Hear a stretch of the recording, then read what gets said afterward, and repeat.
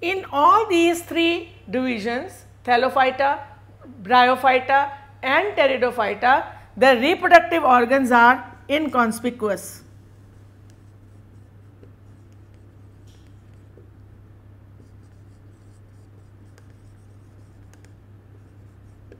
What does that mean?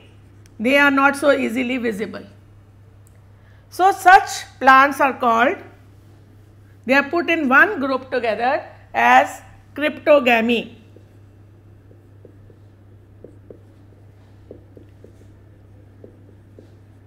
Crypto means hidden and gamy means marriage.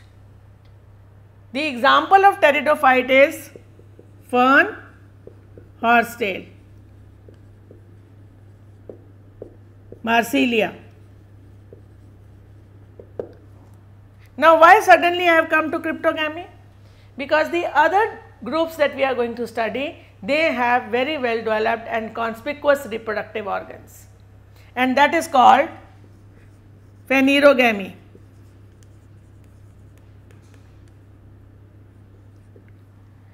In phanerogamy, there is seed formation.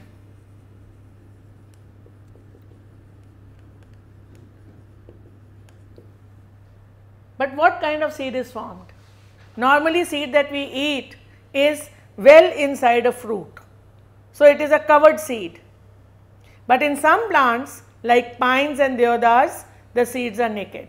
So they are grouped separately. In both gymnosperms as well as angiosperms, what we find is that seed formation is there. So they have been separated from the cryptogamy. But whether seeds are naked or not, that is the next criteria. So phanerogamy can be gymnosperms or angiosperms.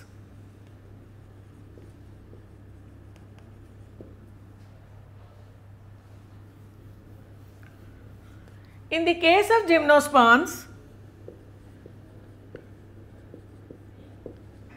there are tall trees, very well developed root, stem and leaf.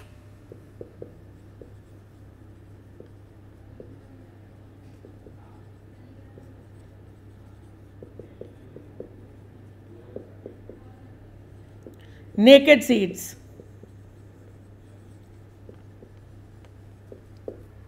Now these trees are very good in giving wood.